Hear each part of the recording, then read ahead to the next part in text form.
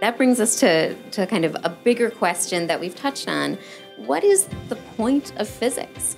Is the point of physics merely to describe our world, or can we ask more of it? Can we ask it to tell us something about how we should live?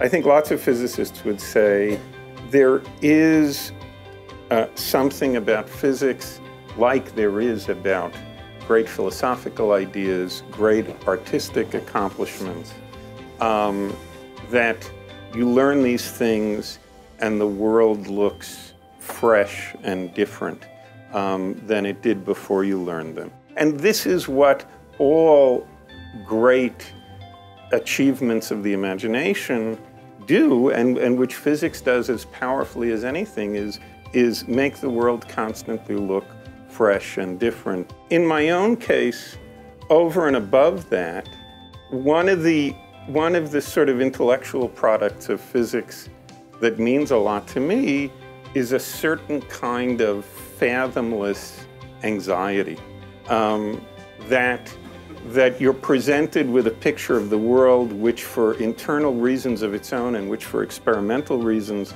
is enormously compelling, into which you don't have the slightest idea in a deep sense how to situate a picture of yourself as an agent or as a thinker or as free or as this or as that.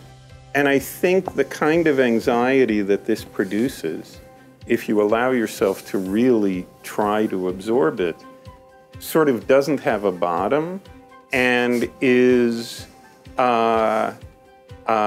a really interesting, intellectually interesting place to be.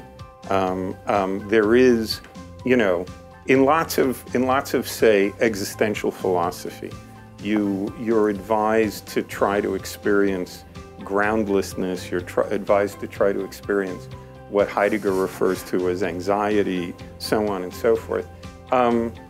Physics is in all sorts of ways a very deep source of that. For me, it's something, it's a radically alien idea of what the world is like, a radically unhuman idea of what the world is like. And it's really interesting for that reason.